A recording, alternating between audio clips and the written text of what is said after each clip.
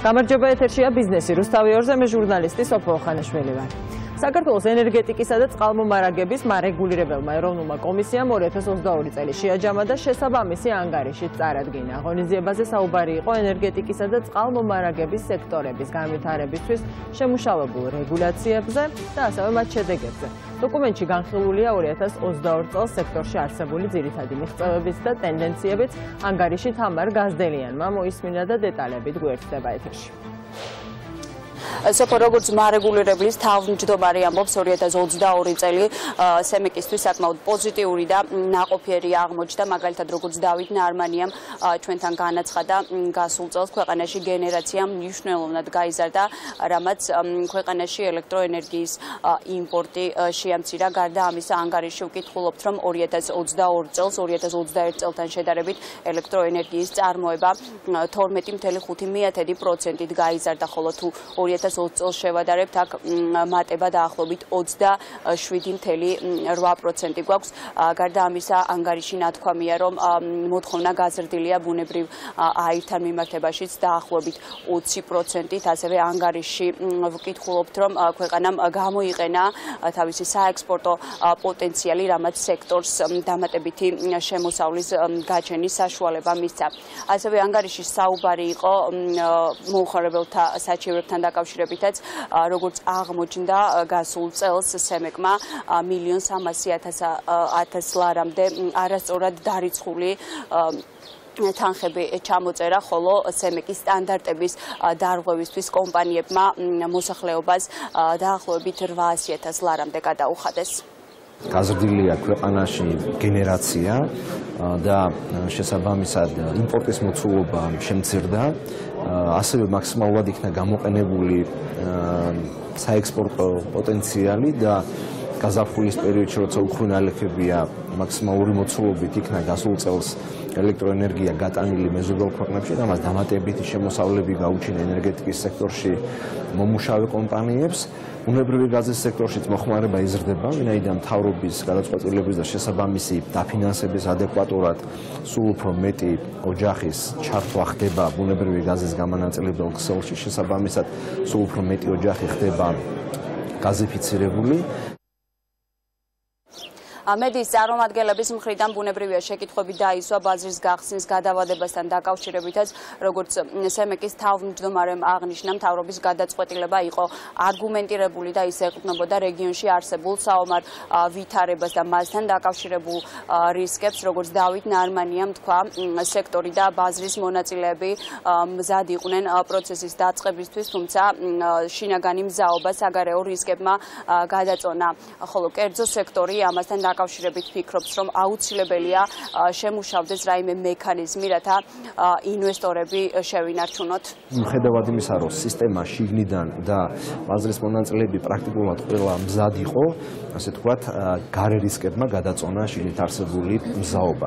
თუმცა ენერგეტიკის სექტორი არ მოდუნდება, ის ასე ვთქვათ, საცდელი ვაჭრობები გაგრძელდება მომავალშიც, გარდამავალი პერიოდის დოკუმენტი, რომელიც ჩვენ გვაქვს, გარკვეული კორექტირებები გაკეთდება და შესაბამისად, ასე ვთქვათ, სისტემის მზაობა ბაზრის გახსნისთვის შენარჩუნდება და როგორც კი შესაბამისი რისკები შემცირდება, რა თქმა უნდა, ესეთ შემთხვევაში იქნება გადაწყვეტილება მიღებული. დღეს ბაზარზე არსებობს ორი მიდგომა, ერთი არის, რომ გადმოკონვერტირდეს კლასიკურ PPA-ებში, რომელიც ადრე ქონდა, თუმცა აქ ამ ნაწილში გადასახედი იქნება ალბათ სავალუტო ფონდთან ურთიერთობა, იმიტომ რომ სავალუტო ფონდთან მიღებული, ასე ვთქვათ, ვალდებულებებით სახელმწიფომ ჯერ კიდევ 2017 წელს უარი თქვა PPA-ების გაცემაზე.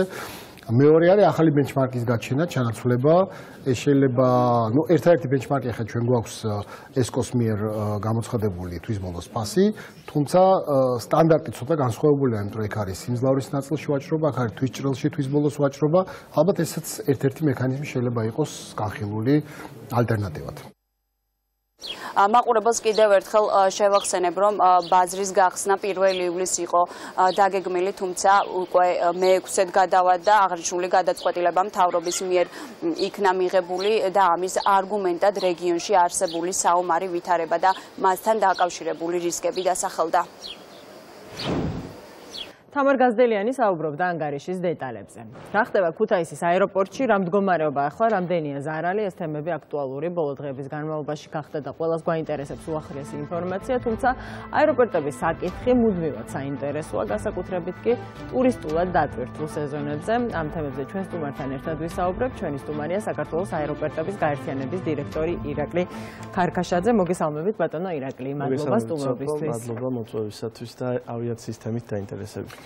დიდი ხანია ვუმიზნებდით ამ თემას, უგვაინტერესებდა და ეხლა აქტუალურმა თემამაც მოგვცა შესაძლებლობა, რომ უფრო მეტი დეტალი განვიხილოთ და დავიწყოთ ქუთაისის ამბით. ბატონო ირაკლი, რა მდგომარეობაა ეხლა? ზარალი დათვლილია თუ არა, ექსპერტებმა დაასრულეს თუ არა მუშაობა? პირველ რიგში მე მინდა ვთქვა, რომ ძიმე ღამის შემდეგ ქუთაისის აეროპორტი დღეს უკვე სრულად არის ამუშავებული, ყველა სისტემა გამართულად მუშაობს.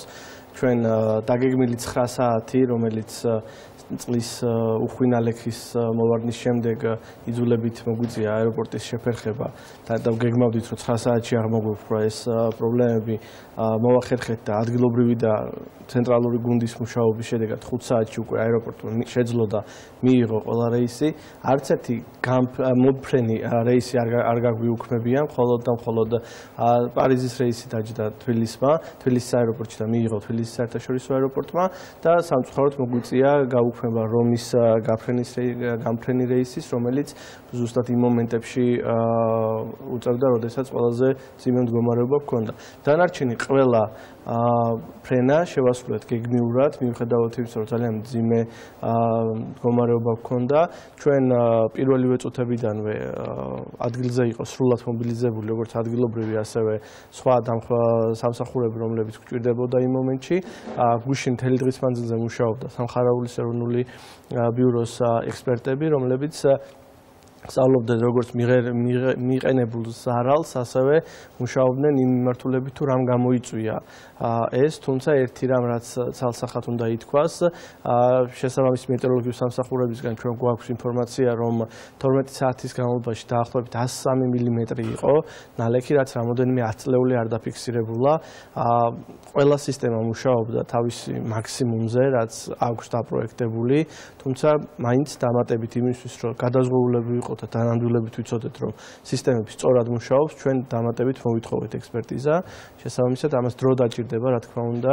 ამ ეტაპზე რა გამოიკვეთა? არის თუ ამ ეტაპზე გამოიკვეთა დასკვნები? ამ ეტაპზე გამოიკვეთა ის, რომ აიყო ძალიან დიდი ნალექი და ამას მარტო აეროპორტის ფაქტი არ მოწმობს, სამწუხაროდ სამაგერლოში რამოდენიმე ნალექის მიზეზი დასახელდა სამხარაულის ექსპერტების მიერაც. კი, იმიტომ რომ რამოდენიმე ადგილიდან იყო წყლის შემოდინება, მათ შორის ცენტრალური ღვარსადენები, რომელიც არის, იქიდანაც კი ამოდიოდა სარდაფებში წყალი, ანუ იქ არ იყო მხოლოდ ჭერიდან ჩამოვიდა წყალი და უბრალოდ ქუჩიდანაც შემოდიოდა და ქარიც იყო ამ ყველაფერთან ერთად. ძალიან ძიმე მდგომარეობა იყო კლიმატის მხრივ. ზარალი დათვლილია? ზარალი ჯერჯერობით არ გვაქვს დათვლილი, ზარალი ჯერჯერობით არ გვაქვს დათვლილი, თუმცა ის რაც კადრები გავრცელდა ეს ძალიან მინიმუმია და გუშინ უკვე მუშაობდა შესაბამისი სამსახური და ჩვენი კონტრაქტორი კომპანიები ამ ვიზუალური ნაწილის გამოსწორებაზე კრიტიკული სისტემა არც ერთი არ დაგვზიანებია. ჩვენ დროულად მოვახერხეთ და ეს იყო სწორედ რეალურად რო ვთქვათ აეროპორტის ოპერების დროებით შეჩერების მიზეზი, რომ ელექტროენერგია გავთიშეთ იმისთვის, რომ არ მომხდარიყო კრიტიკული სისტემების გადაწვა და რაღაც ელექტროენერგიასთან არ გამოეწვია პრობლემები. შესაბამისად, ჩვენ მოვახერხეთ ის, რომ 9 საათის ნაცვლად 5 საათში აეროპორტმა განაახლა ოპერირება და ის სამუშაოები, რომელიც შემდეგ გაგრძელდა, ამას გზავრისთვის არანაირი დისკომფორტი არ შეუქმნია. ბატონო ირაკლი, თქვენ თქვით, რომ სისტემები გამართულად მუშაობდა, როგორც იყო თქვათ გათვლილი, მაგრამ ნალექს ესე წინასწარ ვერ გათვლი, ხო? პრევენცია რა არის ამისთვის ესეთ სტრატეგიულ ობიექტებზე? აი რა შეიძლება რომ გაკეთდეს თუნდაც ქუთაისის აეროპორტში, რომ თუნდაც ქუჩიდან არ მოხდეს წყლის ნაკადის შემოსვლა. კიდევ ერთხელ, რა თქმა უნდა, სტიქია ისეთი რამ არის, რომელსაც რთულია ამის პრევენციის გაკეთება, თუმცა ჩვენ უკვე ამინდის კლიმატის ცვლილებიდან გამომდინარე შევაფასებთ თუ რამდენად კრიტიკულად მაღალი იყო აღნიშნული ნალექი და ეს წვიმიანობა და დამატებით შევისწავლით იმას არსებულ ღვარსადენებზე და წყალ გამყარინების სისტემაზე ხომ არ არის შესაძლებელი ან რამდენად ღირს ახალ უფრო მეტი გამტარუნარიანობის შექმნა და ამაში დაგვეხმარება რა თქმა უნდა შესაბამისი პროექტანტებიც, ვინც თავის დროზე დააპროექტა აღნიშნული აეროპორტი და ასევე ის ექსპერტები, რომლებიც ყავს მოწვეული. ჯერ არ არის ხო დაწყებული? ჯერ არ არის ხო? ამ მიმართულებით უკვე დაწყებული გვაქვს მუშაობა, თუმცა რა თქმა უნდა ეს ჯერ შეფასება ჭირდება არსებულ მდგომარეობას. გარდა პროექტირებისა, რა თქმა უნდა, მნიშვნელოვანია ის თუ პრაქტიკაში როგორ გამოიყენება, ხომ არ გქონია პრაქტიკაში რაღაც ისეთი, რაც არ იყო პროექტირებისას გათვლილი, ამის შეფასებას ვაკეთებთ. ერთადერთი რაც ჯერჯერობით შემიძლია ვთქვა, ფაქტი რაც მოხდა, ძირითადი გამომწვევი მიზეზი იყო ისეთი უხვინალექი, რომელსაც არავინ არ ველოდით, თუმცა კიდევ ერთხელ ვამბობ, ჩვენი თავარი მიზეზი არ არის ის, რომ ეს დავალაგოთ, მოვასწოროთ მიღებული ზიანი და ამით დავასრულოთ. ჩვენი თავარი პრიორიტეტი ამ პროცესში იქნება ის და ეს ფაქტი სიმართლე გითხრათ ტრიგერი იყო ამ ყველაფრის, რომ უფრო გადაზღვეულები ვიყოთ კიდევ უფრო ძლიერი წვიმის შემთხვევაში, იმიტომ რომ ეს ფაქტი ხდება, ეს ნიშნავს, რომ ანუ შესაძლებელი არის. აქედან გამომდინარე, გვაქვს ეს მიზანი, რომელსაც ალბათ რამოდენიმე კვირა დაჭირდება, იმიტომ რომ საკმაოდ კომპლექსურ სისტემაზე გვაქვს საუბარი, 32,000 კვადრატი არის მთლიანად აეროპორტის ტერმინალი და იცით რომ მწვანე გადახურვა აქვს, რაც ძალიან საამაყოა ჩვენთვის, ეს განსაკუთრებულობას სცემს თვითონ ამ სისტემას იმისთვის რომ მნიშვნელოვანი არის არ მოხდეს ტალახის მიწის რომელიც შეიძლება ყველა სახურავზე არის. ანუ ველოდებით რამდენიმე კვირაში უფრო მეტი დეტალი გამოიკვეთება, ხო? ამ დეტალებთან დაკავშირებით და მინდა გკითხოთ, რადგან დროში ვართ შეზღუდული, შიდა ფრენებზე ტენდერის გამოცხადებასთან დაკავშირებით, შარშემდა ყოფილიყო ეს ტენდერი გამოცხადებული, როდისთვის გეგმავთ? ჩვენ შიდა ფრენები ძალიან მნიშვნელოვანი. რამე ცვლილებას ხომ არ გეგმავთ ამ ტენდერების? ძალიან მნიშვნელოვანი პროექტი არის, ეს არაერთხელ გვითქვამს და ჩვენ ერთადერთი მიზეზი რის გამოც გადავადდა რამოდენიმეჯერ გამოცხადების თარიღი გახლავთ ის რომ ჩვენ ვმუშაობთ შიდა ავიაციის და ზოგადად ქართული ავიაციის სტრატეგიაზე რომელიც ასევე მოიცავს ადგილობრივი აეროპორტების განვითარებას. ჩვენ დაანონსებული გვაქვს და არაერთხელ გვითქვამს რომ მიმდინარეობს მოლაპარაკება თელავის აეროპორტის ჩვენი ოპერირების ქვეშ გადმოტანაზე და მართვაში აღებაზე რაც თუ ეს პროექტი განხორციელდა შესაბამისად რა თქმა უნდა გვექნება სურვილი იმისი რომ თელავიც დავაკავშიროთ სხვა ქალაქებს. ეს პროცესი გადმოვიდა სახელმწიფოს მართვაში, ხო? და ამის შემდეგ მოხდება ტენდერის გამოცხადება. ხო, იქნება უნდა რომ დღეს ჩვენ ფრენები გვაქვს თბილისი მესტია, თბილისი ამბროლაური, მესტია ქუთაისი, თბილისი ბათუმი. ეს არის ძირითადი მიმართულება, რომელსაც დღეს ოპერირებთ და გვაქვს სურვილი რომ დავამატოთ. და თუ თელავის აეროპორტი დაგვემატება, ამ შემთხვევაში გვაქვს სურვილი რომ თბილისი, თელავი, ბათუმი, თელავი, მესტია შევასრულოთ, თელავი, ამბროლაური. შესაბამისად, სანამ ეს დაახლოებით როდისთვის ველოდებით წლის ბოლოსთვის? ჩვენ ძალიან მოკლე ვადებში ველოდებით. ჩვენი მხრიდან ყველა მოლაპარაკება პრინციპით დასრულებულია და დარჩენილია მხოლოდ რამოდენიმე ბიუროკრატიული პროცედურული ნაწილი. შესაბამისად, აქედან გამომდინარე, თუმცა ვადასტურებ იმ ფაქტს, რომ შიდა ფრენები იქნება შენარჩუნებული, მგზავრებისთვის ეს იქნება მინიმალური დისკომფორტი და არ გვეგმავთ, რომ რაიმე წვეთა იყოს ამ მიმართულებით. შესაბამისად, ეს უკვე კომერციული მოლაპარაკება აეროპორტს და ავიაკომპანიას შორის. დაველოდებით დეტალებს, ძალიან დიდი მადლობა. ჩვენი სტუმარი იყო საქართველოს აეროპორტების გაერთიანების დირექტორი ირაკლი ქარქაშაძე.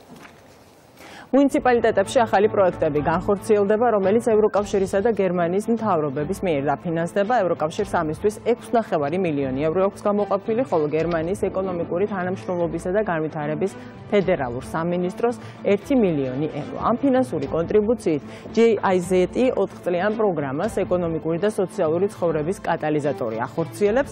მიზანია გამოვლინდეს გამოუყენებელი ეკონომიკური და სოციალური პოტენციალი საქართველოს 4 რეგიონში: გურია, იმერეთი, კახეთი და რაჭა-ლეჩხუმი ქვემოსვანეთი. პროგრამა მიზნად ისახავს საშუალო და გრძელვადიან პერსპექტივაში რეგიონიდან მიგრაციის შემცირებას და იმ მოსახლეობის რაოდენობის მნიშვნელოვან ზრდას, რომლებიც საცხოვრებლად საქართველოს რეგიონებში გადასვლას ამჯობინებენ. პროექტი 2025 წლის სექტემბრამდე გაგრძელდება. ნენტეხისა და ცაგერის მუნიციპალიტეტებთან საგრანტო ხელშეკრულება ოფიციალურად უკვე გაფორმდა. ორი განმახორციელებელი ყავს პროექტს, ერთი გახლავთ გერმანიის ტექნიკური თანამშრომლობის საზოგადოება, მეორე განმახორციელებელი გახლავთ გაეროს განვითარების პროგრამა და რასაკვირველია, აქ თანამონაწილეობით შედის ცენტრალური ბიუჯეტი და ასევე მუნიციპალიტეტები. პირველი ეტაპისათვის, რაც დაგეგმილი არის, ეს არის 3 წლის განმავლობაში იქნება ეს პროექტი და გულისხმობს ახალი მიზიდულობის ცენტრების შექმნას და ასევე იქ არსებული უკვე მიზიდულობის ცენტრების რეაბილიტაციას. მნიშვნელოვანი არა მხოლოდ თბილისის, არამედ რეგიონების განვითარებას. მე ახლახან შევუერთდი ამ პროექტს, რომლის დანიშნულებაა რეგიონებში ეკონომიკური და სოციალური მდგომარეობის გაუმჯობესება. ჩვენ შევიკრიბეთ, რადგან რეგიონების განვითარების მიმართულებით შემოთავაზებული სხვადასხვა წინადადება მოგვესმინა. მნიშვნელოვანი პროექტია, რომელიც ლენტეხის მუნიციპალიტეტში განხორციელდება, ეს არის აგრარული ბაზარი. ჩვენ ოდითგანვე ტრადიციულად ლენტეხის მუნიციპალიტეტს ჰქონდა ესეთი აგრარული ბაზარი, სადაც ხდებოდა ადგილობრივი მეწარმოებისგან წარმოებული ბიოპროდუქციის ყიდვა-გაყიდვა, ესე რომ ვთქვათ. პროექტი არის დაახლოებით 104,000 ლარის. თანადაფინანსება ხდება 75,000 ლარამდე. საქართველოს მსოფლიო მოლაშქრეთა რუკაზე უკვე მონიშნულია, თუმცა ქვეყანაში სალაშქრო ტურიზმის პოტენციალის განვითარების ხელშეწყობა გლობალურ ბაზარზე აქტიურად გრძელდება. Highlander Adventure Georgia ლიცენზირებული საერთაშორისო ლაშქრობის ფესტივალია, რომელიც წელს სვანეთში უკვე მეორედ იმართება. მასში ქართველებთან ერთად უცხოელებიც მონაწილეობენ. ღონისძიება სვანეთის დანიშნულების მართვის ორგანიზაცია შანლანდის მასპინძლობით ხორციელდება და მას მხარს უჭერს ევროკავშირი, შვედეთი, ავსტრია, USAID-ის ეკონომიკური უსაფრთხოების პროგრამა და სპორტის ტურიზმისა და ახალგაზრდობის ფონდი. რაც გულისხმობს პროექტი და რა ელოდებათ ჰაილენდერის წლევანდელ მონაწილეებს, ჩვენ სტუმართან, პროექტ გრეტას მგრადის ამთო ტურიზმის მენეჯერთან ერთად ირაკლი კუციასთან ვისაუბრებთ. მოგესალმებით ირაკლი, მადლობა სტუმრობისთვის. გამარჯობა, მადლობა მოწვევისთვის, მადლობა დაინტერესებისთვის, მივესალმები მაყურებლებს. ბევრს აინტერესებს სხვათა შორის უკვე ჩემს გარშემო გაიზარდა იმ ადამიანების რიცხვი, ვისაც აინტერესებს ეს მიმართულება და ამ მასშტაბებზე რომ მოვუყვეთ ჩვენს მაყურებელს, ფესტივალი რა მასშტაბებისაა, რამდენი ქვეყანა მონაწილეობს და მონაწილეები ვინ არიან საერთოდ? კი ბატონო. რამდენი ქვეყანაში? კი ბატონო, ძალიან მიხარია რომ ესეთი დაინტერესება, ყველას მოუწოდებ აქვე ჯერ არის დრო რეგისტრაციისთვის და მონაწილეობის მისაღებად სალაშქრო ფესტივალში. სვანეთის სალაშქრო ფესტივალი, როგორც თქვენ აღნიშნეთ, ეს არის კოლაბორაცია სვანეთის მუნიციპალიტეტს, სვანეთის დანიშნულების მართვის ადგილის ორგანიზაცია შანლანდსა და Highlander Georgia-ს შორის, რომელიც არის წარმომადგენელი მსოფლიო ბრენდის Highlander Adventure, რომელიც არის ლაშქრობის დარგში ერთ-ერთი წამყვანი მსოფლიო ბრენდი. ძალიან საამაყოა, რომ Highlander-ი ტარდება საქართველოში, ან ჩვენ ვართ მსოფლიო რუკაზე ამ სალაშქრო ღონისძიებების და წელს პარალელურად მსგავსი ლაშქრობები ტარდება უამრავ ქვეყანაში, მაგალითად შეერთებულ შტატებში ტარდება 3 ლოკაციაზე ამ წელს, ევროპაში არის 8 ქვეყანაში, მათ შორის საქართველოც არის აღნიშნული ამ სიაში, ჩამონათვალში ევროპის ლაშქრობების, აზიაში 1 ლოკაციაზე. ანუ ეს არის მსოფლიო დონის მოვლენა ლაშქრობის მიმართულებით და იზიდავს ძალიან ბევრ დაინტერესებულ ადამიანს, ვისი ჰობი არის ეს, ან პირიქით მათი ცხოვრების სტილია, მთაში ბოდიალი, ესე ვთქვათ, მთაში სიარული. 3 დღე გაგრძელდება ხო ფესტივალი? დიახ, კონკრეტულად. ერთდროულად იმართება ამ ქვეყნებში, რაც ჩამოთვალეთ? არა, ერთდროულად არის გეგმება სხვაგან, ანუ კალენდარია და არიან ადამიანები, ვინც ქვეყნიდან ქვეყანაში გადადის, ვთქვათ, მაგრამ ვისაც რომელი ქვეყანა უფრო აინტერესებს, იმას ირჩევს. საქართველოში კონკრეტულად ეს არის 2 მონაწილეობის პაკეტია ხელმისაწვდომი, ერთი არის ორიონი, მეორე პეგასუსი, ორიონი გულისხმობს 2 დღიან ლაშქრობას, ვთქვათ შედარებით დამწყები მოლაშქრებისთვის, ვისაც ვთქვათ 3 დღეზე არ აქვს წმენა თავის თავში, რომ ვთქვათ შეძლებს, შეუძლია 2 დღიანი პაკეტი აიღოს, ეს არის 35 კილომეტრამდე დისტანცია დასაფარი 2 დღეში. ხოლო მეორე პაკეტი არის 3 დღიანი სტანდარტული, რომელიც გულისხმობს 65 დაახლოებით 65 კილომეტრი 3 დღის განმავლობაში.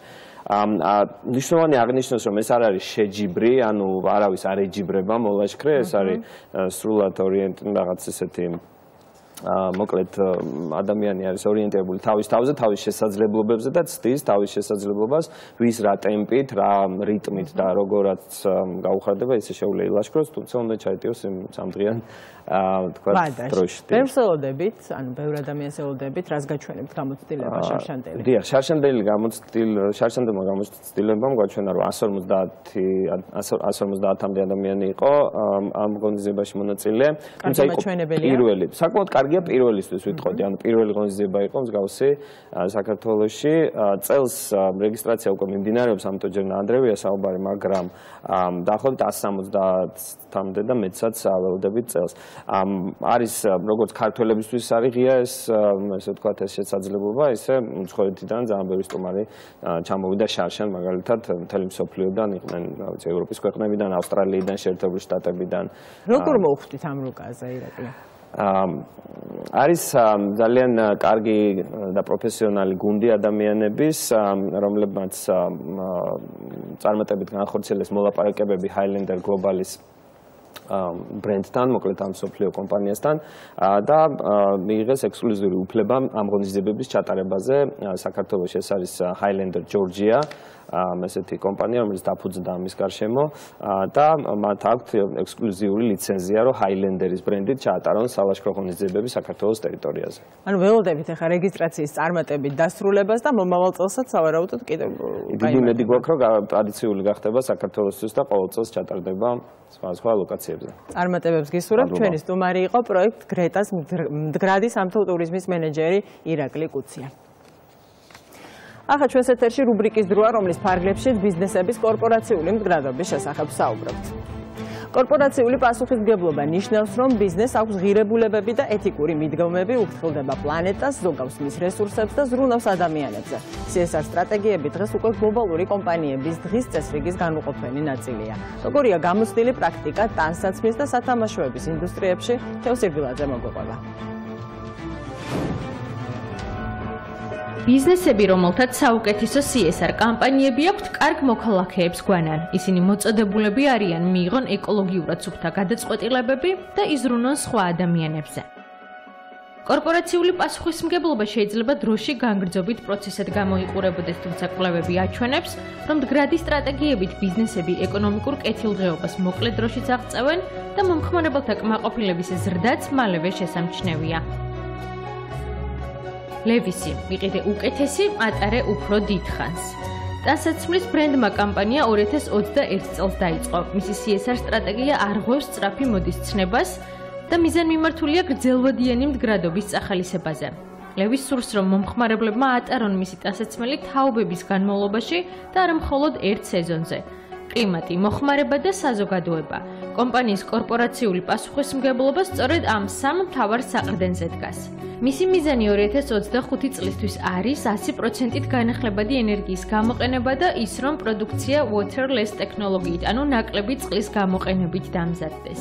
ნებისმიერ 2021 წელს ასევე გახსნა მეორეული ჯინსების მაღაზია, სადაც ის ყიდულობს ძველ ჯინსებს მათი რეციკლირების მიზნით. სათამაშოების მაღაზია ლეგოს გუნდი CSR-ის მიმართულებით მნიშვნელოვან ნაბიჯებს დგამს. კომპანია თავის რეკლამებში მაგალითს აძლევს ბავშვებს, როგორ შეუძლიათ შექმნან უკეთესი გარემო. ლეგო ხელახლა აშენებს სამყაროს. ეს კამპანია ფოკუსირებულია სლოგანზე, რაზეც ოცნებობ შეგიძლია ააშენო. გარდა ამისა, სათამაშოების კომპანია აქტიურად მუშაობს განახლებად ენერგიაზე, რათა შეამციროს ნახშირბადის ემისია, მხარს უჭერს ცირკულარულ ეკონომიკას და აგროვებს შემოწირულობებს დაბალი შემოსავლების მქონე ოჯახებისთვის. ბიზნესი რუსთავი 2-ზე ამით დასრულებულია. გემშვიდობებით, ხვალამდე თქვენ დარჩით რუსთავი 2-ზე.